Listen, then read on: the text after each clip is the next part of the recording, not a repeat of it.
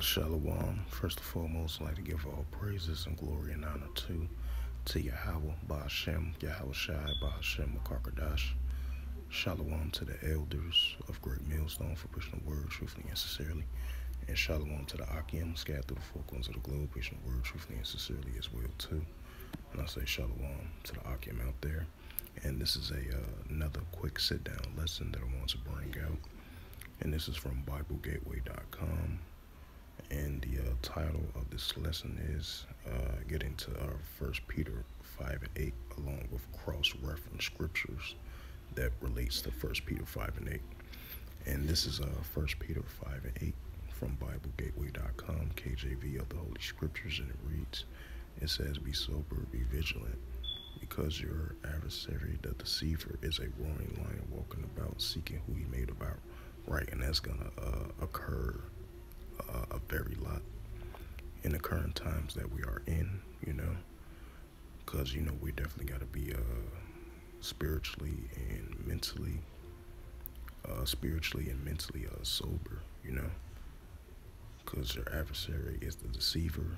He's definitely going to be a roaring lion walking about, seeking who he may devour, seeking he can overthrow, seeking he can overthrow with these evil spirits on people, especially the Israelite man,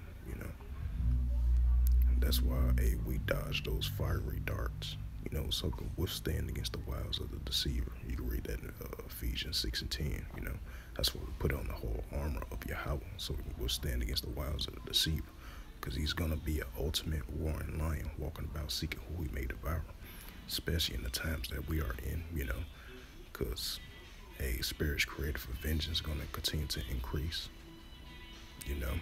All these are going to increase in the latter days. That's why we got to be spiritually sober, spiritually sober-minded, especially in the times that we are in the times that we're about to entering into as well too. At 1 Peter 5 and 8, be sober, be vigilant, because your adversary, the deceiver, as a roaring lion, walking about seeking who he may devour. So with that, I'm really not wanting. I really wasn't going to get into the cross-reference scriptures, but I kind of changed my mind. I just wanted to just get into the 1 Peter 5 and 8. So being spiritually sober-minded, mentally and physically, especially in the times that we are entering into. So putting on the whole armor of Yahweh, so we can withstand against the wiles of the deceiver, and definitely be spiritually sober-minded.